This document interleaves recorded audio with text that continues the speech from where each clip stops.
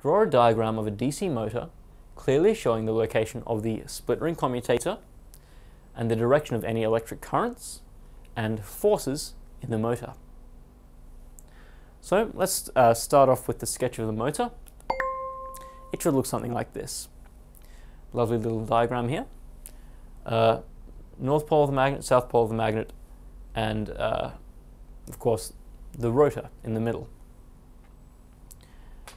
Now, what's the location of the split ring commutator? Well, of course, it's this thing over here, so we'll label it. And while we're at it, we'll label some of the other parts as well. So we have the carbon brushes over here, connected to the split ring commutator, and we have the armature or rotor in the presence of the magnetic field.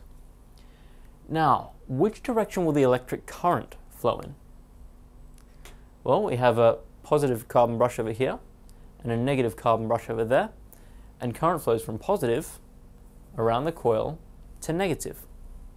So our current will be in this direction, from the positive terminal to the negative terminal. Alright, so now we need to figure out the force. For this, we need to know the direction of the magnetic field, which of course goes from north to south. Alright, so now we know the direction of the magnetic field, we know the direction of the electric current, so we can figure out the force. If the field is going this way, the force will be down when the current moves towards me, and it will be up if the current moves away from me, right? So our forces are going to look like this. Up on this side of the motor and down on this side of the motor.